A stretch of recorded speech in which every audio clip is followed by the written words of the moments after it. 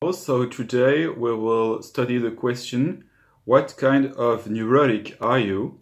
And by neuroticism, we mean emotional instability, we mean the lack of serotonin, we mean overreacting, we mean being sad or anxious or irritable.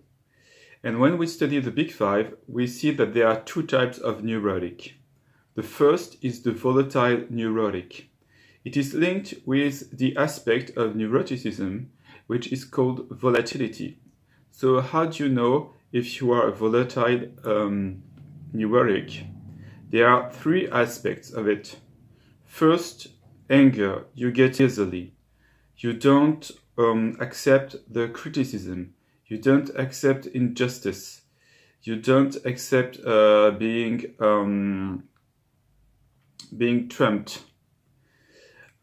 Secondly, there is getting upset easily, being agitated easily, being irritated or easily annoyed when something doesn't go your way.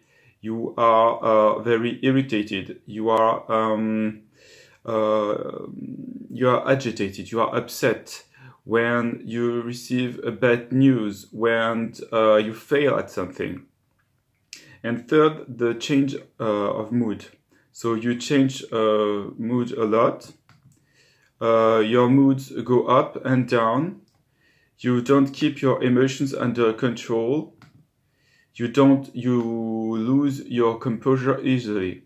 So if you find your emotions fluctuating during the day or during the week, or if you are not the same person in the morning or in the evening, so you might be the kind of people who are volatile in neuroticism. So this was the first type of neurotic: anger, getting upset easily, and changing mood a lot. Now the second type is the withdrawn type. So if you are the withdrawn type, first you are filled with doubt about things. You experience doubts. You second self a lot. You take a decision and then you move back to the first point.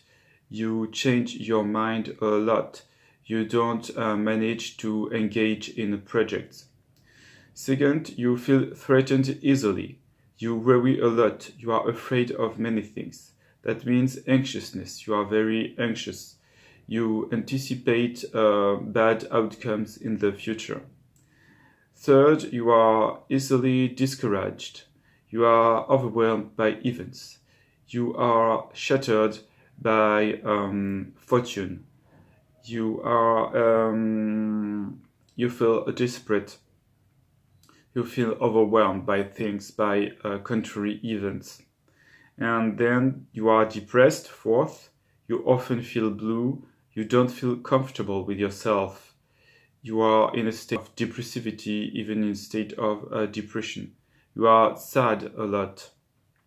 So to sum up, the withdrawn type: doubts, anxiousness, feeling discouraged, and feeling blue. So this was for the two types of neurotic. Tell me in the comments which type you are.